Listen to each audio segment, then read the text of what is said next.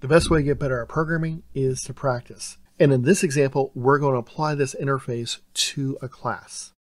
As always, these files are available for download using the link provided below in the description.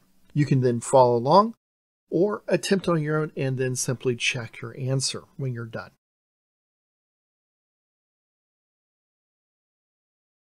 All right, so let's get started.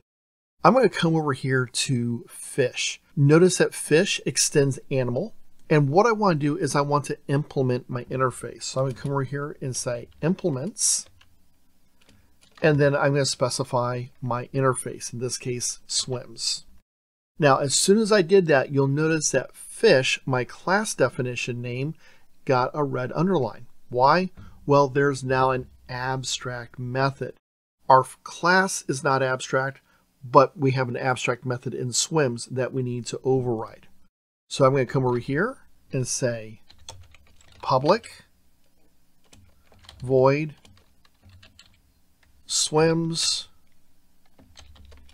And now I have created that method. Now this method doesn't do anything, so it's not real useful just yet. We're going to fix that in just a second. But we have the ability for it to work. So I'm going to come over here and now say system.out println. I can't reference this .name because that's a private property. So I have to say this .getName. Use my concatenation operator plus is swimming.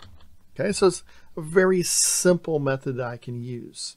So if I have an application, I create a fish instance, that object to say object name .swims. It's going to print out whatever the name of the fish is swimming. Now the nice thing is I can take this and come over right to mammal and do the exact same thing. Implements swims. Once again, mammal now has an issue. So I'm going to come over here and say public void swims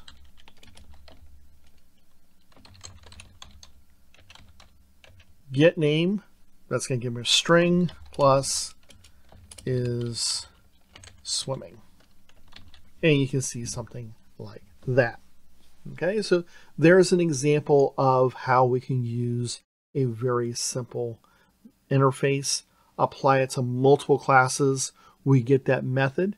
Now, our outputs have to be the same, but they don't have to be. We can do something entirely different depending upon what our class is.